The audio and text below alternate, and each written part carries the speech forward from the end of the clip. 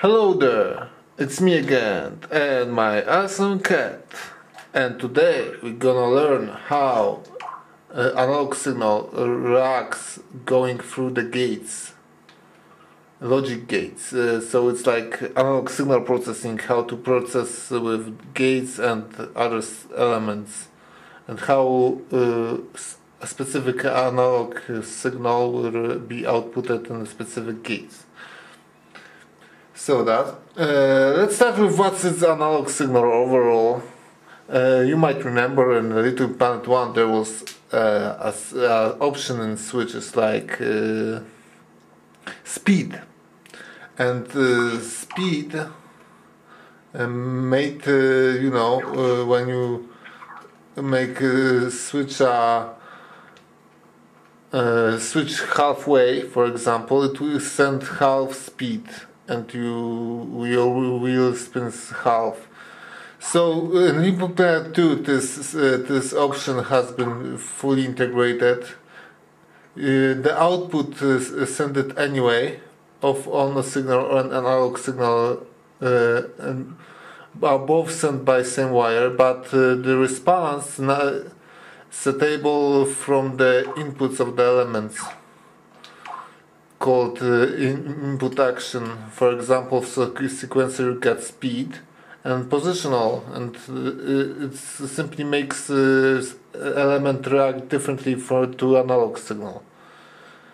Well, it's better than putting this in the outputs like in Little Planet 1, since in Little Planet 2 different elements have different reaction, even two kinds of reactions to the analog signal. So this is also analog signal. The range of analog signal is from -1 through 0 to 1, minus 100% through 0% to 100%, right? And as you may notice, there's negative value, but this negative value is not really negative. It is set the direction of the signal, but it looks like negative, and also you get on the combiners and splitters, so let's call it negative. Also, that such directional negative, positive are returned by analog sticks and other components, directional components, inputs. And up is positive, down is negative, left is negative, right is positive value. So you should get the idea. So now let's see what I constructed here. So this is a simple circuit that we're gonna use for testing. I put 5 setable timers, all connected to analog signal, except the last one that is shoulder, combined to combiner, of course. And setable. How to make them you got on some logic tricks video. How to make them. 2 of them are connected to negative combiners and negative output of combiners, so it return negative value. So all the timers are connected to the gate, and then it's sent out through splitter. Splitter make a positive value, sends the analog signal depending if it's positive or negative, but it's all what those outputs sends positive signal, So one is connected here to positive, red, connect, of course, in positional, since sequencer is also good analog signal indicator. And the same way the blue one connected here. Also through not gates, so it will invert, not going from here to here, but from here to here directly, or we'll see. Anyway, that's not important. Important is how it's gonna react to the gates. So first gate we're gonna analyze, it's OR gate. What's the basic gates of the gates? OR gate realize the mathematical function of maximum, so it will send the most powerful analog signal that is inputted to him. Let's see, as you can see, we can set one timer, it increases. Now as you can see, it won't react to the second signal that we sent to him, but if it becomes more powerful, it will affect the general output of the gate, so it makes maximum value. So we're gonna make another timer, he's gonna get more powerful and start reacting. Now, how this is gonna react to negative value? You're gonna see why it's not negative. So, in general, if it was real negative, it should not react anything to negative until we not send any positive signal, right? But in here, when it's powerful, negative is more powerful, more bigger, it sends negative value anyway.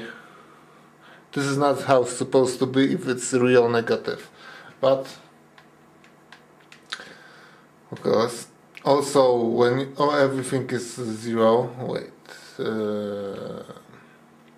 and you're gonna send some negative value. In general, when it's negative, this should be bigger, right? But it reacts to the bigger negative, so it's more directional than negative positive. Okay, so this is the OR gate. Now let's make NOR gate. But NOR gate works like OR gate, but with like it was NOT gate connected to it.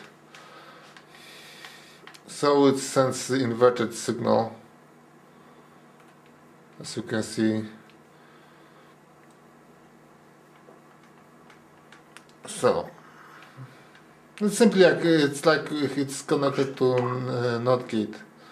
So let's now put the AND gate. Let's try out the AND gate. Let's make them 5 inputs. Okay. So now AND gate, if OR gate send maximum function, the AND gate realize the minimum function. It will send lowest signal that is inputted to him. So as you can see, it's not reacting until all the timers will have some value. And as you can see, it sends this signal. And what is interesting, this signal is actually negative, but it's still sending the positive value, so it's absolute value.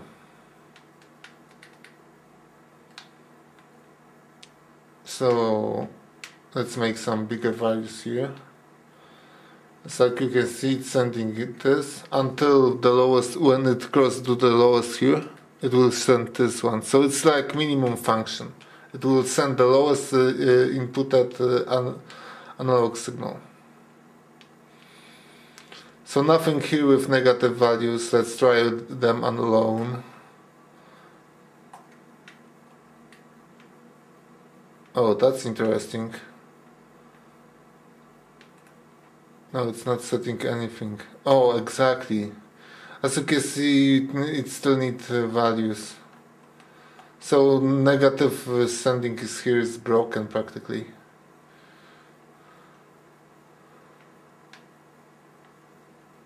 Okay. So this is AND gate, minimum value. Now let's try a NAND gate. So it will send, same as OR gate, it will be sending it's like it was connected to NOT gate.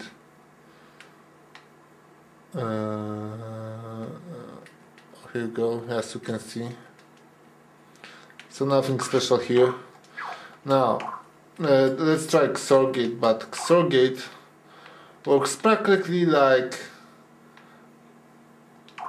OR gate, but there is some chunky reaction to it sometimes. So let's lower this everything to 0. Yeah, it will send the most powerful signal, same as OR gate.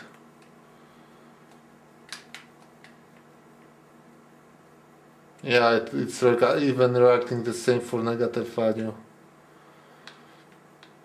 So nothing special here, practically.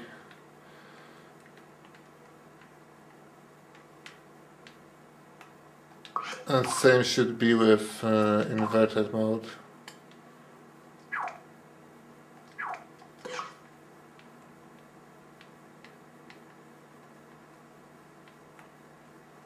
Yeah. So this is the gates. Now another interesting element that reacts to analog signal is directional combiner. So let's plug it. I hope. Oh shit. Yeah, replacing not working perfectly. Oh, here you go. So what combiner makes? It will make the signal. It will realize the subtraction value, subtraction operation on the analog signal.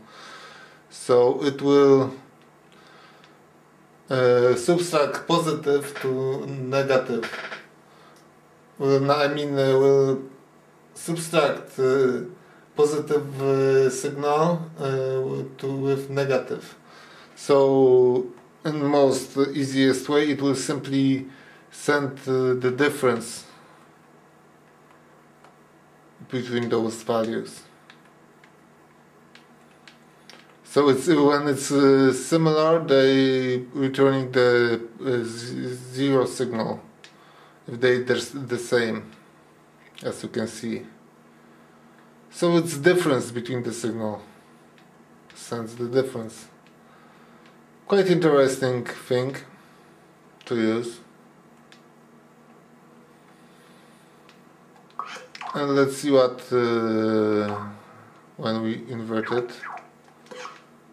Yeah, it will send in different direction. So nothing special here.